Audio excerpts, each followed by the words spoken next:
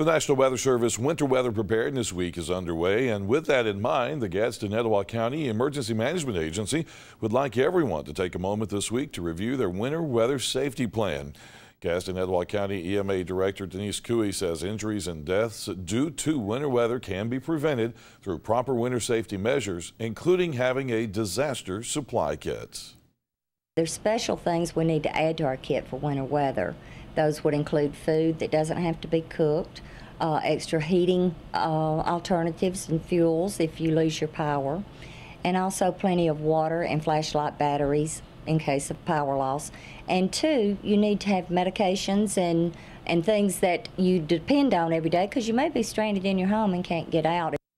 For more information on winter weather safety, contact the National Weather Service, your local American Red Cross chapter, or your local emergency management agency.